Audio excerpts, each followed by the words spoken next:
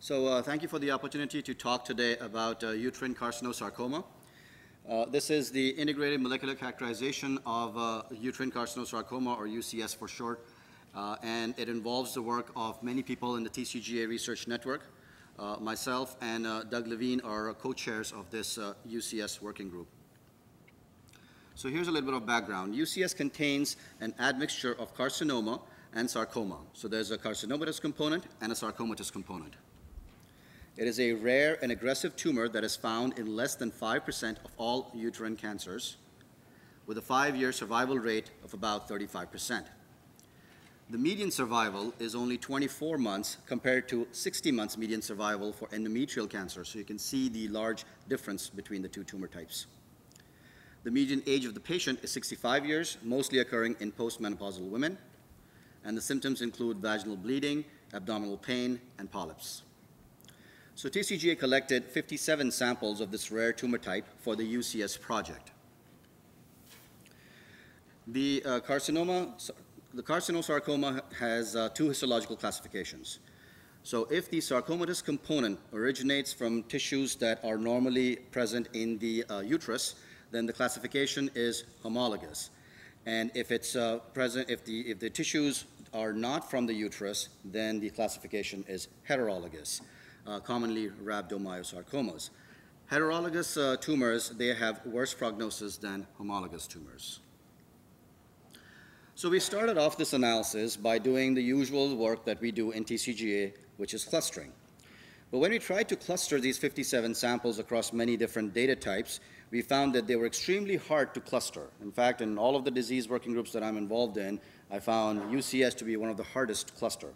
We did not find any robust clusters on any of the platforms. Here I've given an example of the copy number variation cluster right there, and you can see that there's some pattern there, but not a whole lot. So bottom line is that we thought, okay, we cannot do the regular clustering and subtype analyses that we have done for so many TCGA disease working groups. We need a new approach. We need a new kind of analyses, which I'll get to in a moment. But first, here's the landscape of DNA aberrations that we found in UCS. So there are quite a few copy number variations, which you can see right here. And then there are mutations of many different genes. The top mutated gene is P53, followed by FBXW7, PIK3CA, and then so on. So P53 is mutated at a rate of 91% out of all the samples, whereas FBXW7 and PIK3CA, they are mutated at 39% and 35% respectively. So now that we got these aberrations, the next question that we asked was, which of the aberrations that we have identified can have potential therapeutic implications? So for that, we looked at the drugs that are currently on the market and drugs that are in clinical trials and said, okay, which of the genes that we have found aberrations in, they fall into the category of targets of those drugs. And this is the map that came out. So in each of the columns, you can see the samples, and then each of the rows, you have a single gene. And then you can see, depending on the coloring of the cell, gray means if the gene is mutated in that sample, red means it's amplified, blue is homozygous deletion, and green means fusion. So for instance, you can see in this sample, PIK3CA is mutated. So on this side, we have grouped these genes by their pathways and then drugs that act on them. So sensitivity to PI3 kinase inhibitors, mTOR inhibitors, CDK inhibitors, anti-HER2 therapy, and so on. Now, just because, this is a limitation of the approach, that just because a gene is targeted by a drug doesn't necessarily mean that we can use it for therapy. But this is the first step, that these are the genes that can potentially be used for therapeutic opportunity. The next thing we tried was, we compared UCS with endometrial and ovarian cancers. So on the left-hand side, you can see endometrial cancers and the 4 subtypes that were identified by TCGA. And then you have ovarian cancer, and then on the right-hand side, you have UCS. And the interesting thing that comes out is the following. We have most of the UCS tumors, they look like serous ovarian, serous endometrial, and also ovarian cancers. So you can see their molecular profiles, copy number aberrations, DNA methylation, expression, and microRNA. It resembles those of serous endometrial, and then to a great extent the serous ovarian as well. Furthermore, you have mutations in P53 that are observed in UCS, in ovarian, and in the serous endometrial. On the other hand, you've got a few samples, not a whole lot, but a few samples in UCS that have PTEN mutations similar to the endometrioids in endometrial cancer, and they are similar in profile to the endometrioids in endometrial cancer. So moving on, we looked at EMT scores, epithelial to mesenchymal transition scores. So these are scores that are based on a study by Lauren Byers, and she published a signature for EMT genes. And then using that signature, we computed, for each sample, we computed the EMT score across multiple disease types. So what you see before you is a box plot where each dot represents a single sample and its EMT score. Anything that's below this red line is more epithelial-like. Anything above the red line is more mesenchymal-like. So instantly we can see that UCS, which is on the right-hand side, is an extremely large range of values. In fact, the largest among all of the diseases that we have seen in this study. So we can see that it pretty much spans all the way from the bottom to the top, whereas we can see, for instance, that AML and ACC and GBM and LGG, those are more mesenchymal-like as expected. On the other hand, we can see that bladder, breast cancer, colorectal, et cetera, they're more epithelial-like as expected. So this was an interesting finding that UCS spans the whole range of EMT values. So we said, okay, let's go ahead and study this phenomenon even further. So what you see before you is, in each column we have a single sample. So all the samples are organized from left to right in ascending order of the EMT score. So the samples over here are more epithelial-like. The samples here are more mesenchymal-like. When we order them this way and then throw in some of the DNA methylation, microRNA, mRNA, protein, and mutation data, some interesting results come out. What we see is that these are the promoters for the microRNA 200 family. And I'm sure you know that microRNA 200 family is well known to play a part in EMT. Here are the microRNA 200 family members. And you can see that those samples with high mesenchymal scores, they have hypermethylation of these promoters for the MIR200 family, and a corresponding decrease in expression level of the MIR200 family as well. Interestingly enough, these are some of the targets of MIR200 as well as other markers of EMT, and you can see things like ZEB1 and ZEB2 and others, they are higher on the mesenchymal side of the spectrum rather than the epithelial side. So we can track these differences going all the way to mRNA and then even to protein, where we see E-cadherin and Claudin 7, they are epithelial markers, and they are depleted in these samples that have high EMT scores. On the other hand, they are elevated in those samples that have low EMT score. So we can see a nice story developing here, which basically says that DNA methylation of MIR200 family members causes the expression of MIR200 family to go down, which in turn causes the expression of mRNAs, those genes that are regulating EMT, to go up. And then we have a corresponding decrease in epithelial markers in RPPA. Interestingly enough, we didn't find a whole lot of association with mutations. And what you can see on the last two rows is that those patients, those samples with more epithelial scores, they have a higher percentage of carcinomas rather than sarcomas. And then on the other side of the spectrum, those patients with high mesenchymal scores have a higher sarcomatous component than carcinoma, which is to be expected, and it is a sanity check. The next step we looked at was, well, okay, so we know that UCS is a uterine cancer. We also know that it is a sarcoma. It has a sarcomatous component. So the question we asked was, is UCS more similar to gynecological cancers, or is it more similar to the non-epithelial cancers? So what you see here, let me explain to you a little bit.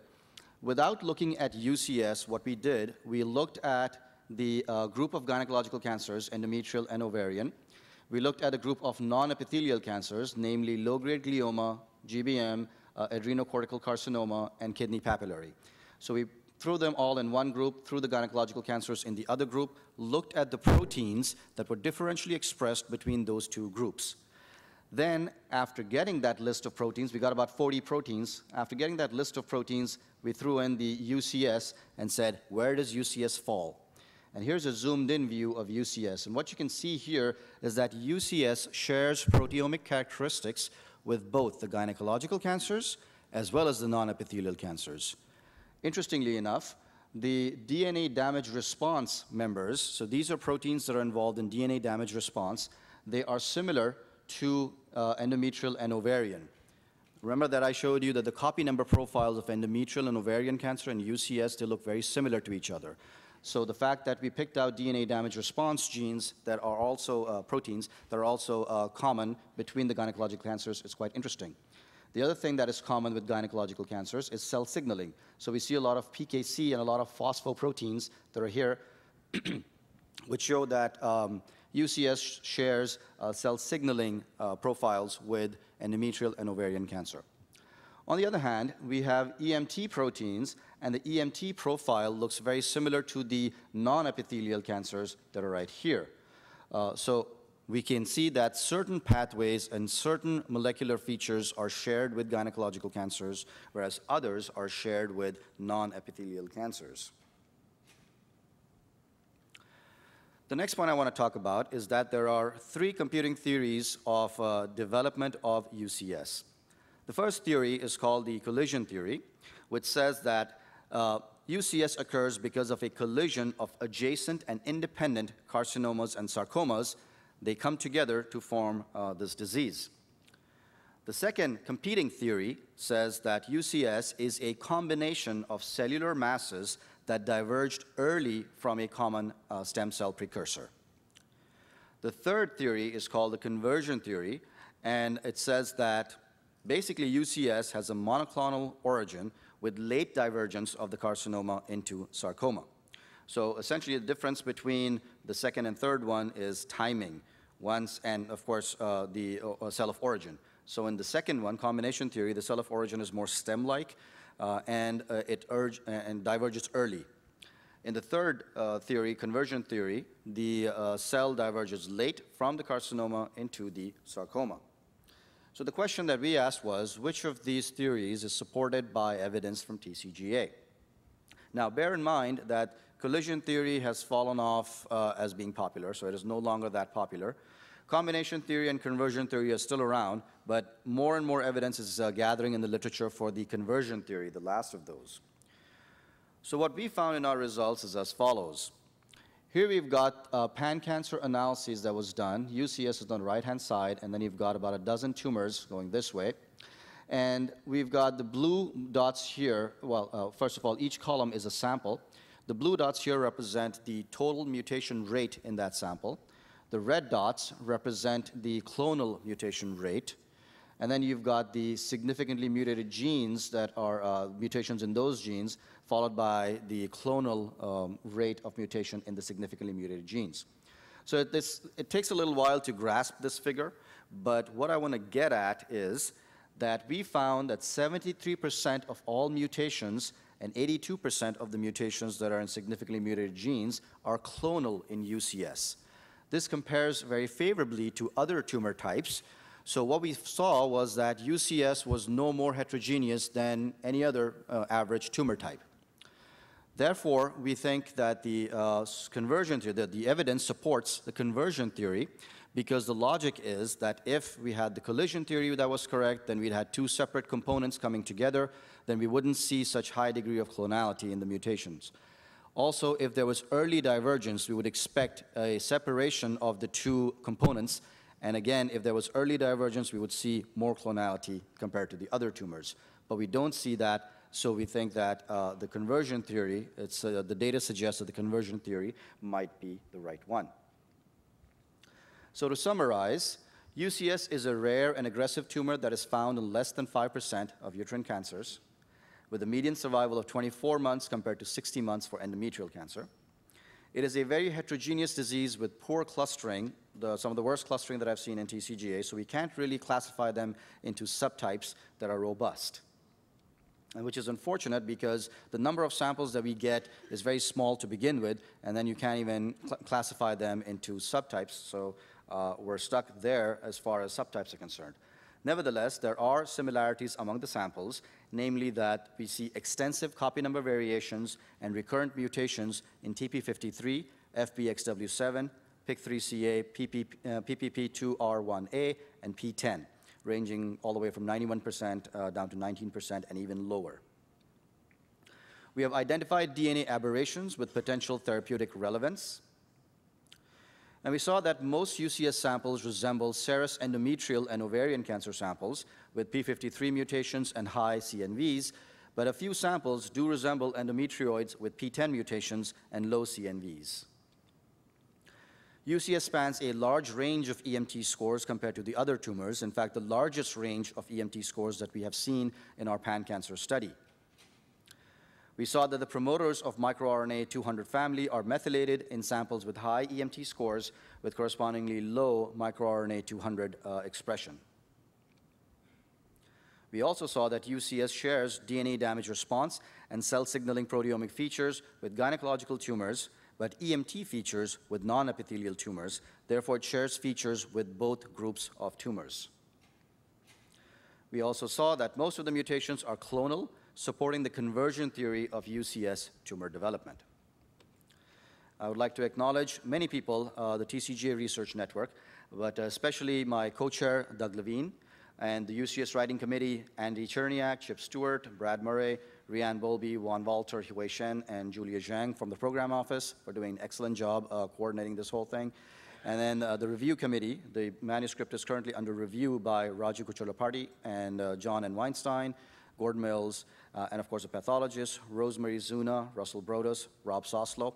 And a special thanks to JC for all the work that he's done in TCGA and for helping us along and bringing TCGA to almost a completion. Thank you.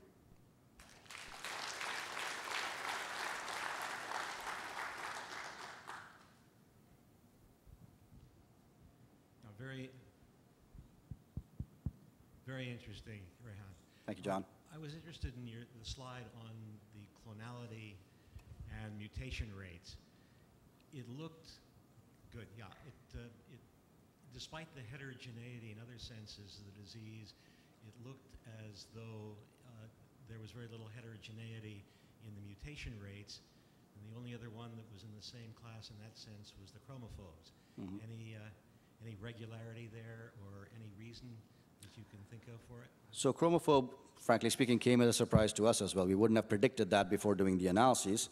And it turns out that chromophobes just are very heterogeneous. We have not studied that in this group, in the UCS group, but I'm sure the chromophobe group will find it very interesting. I don't know if Chad Creighton is here and if he's got any comments on that. But yes, that did come as a surprise to us.